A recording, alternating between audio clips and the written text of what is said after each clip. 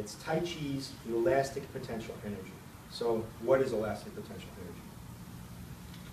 Elastic potential energy is the energy of a spring.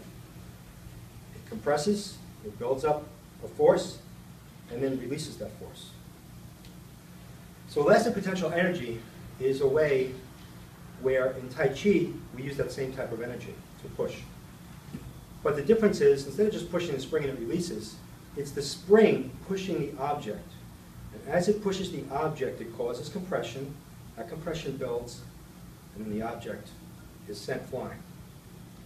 So for beginning Tai Chi students, it's often very difficult to get them to relax their upper body. We want to use the strength from our hips, our legs, transmitted through our arms, but we don't want to use upper body strength. So we're going to do the opposite of pushing forward. We're going to push by letting our hands come in. So how does that work? We start out here, we let our body come in, and our hands come back. And as our hands come in, the object or the person is moving. Okay? So, right now, this is a person or an object, not really an opponent. We start from an extended position, almost locked, but not quite. So, I put contact. I have sensitivity, I have contact. I feel compression against my arms. So instead of going like this and pushing him, what I'm going to do is bring my body towards him and let my arms come in. Again. I come at, I feel resistance.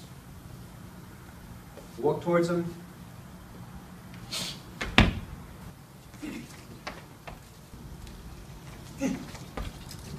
You're going to send the energy out hard and fast. And then you're going to do the pushing without pushing, and then you're going to release the energy. Slow motion, this is what happens.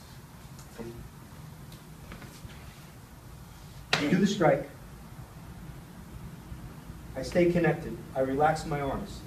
I come in. As I come in, relax, and then send it out. So it's...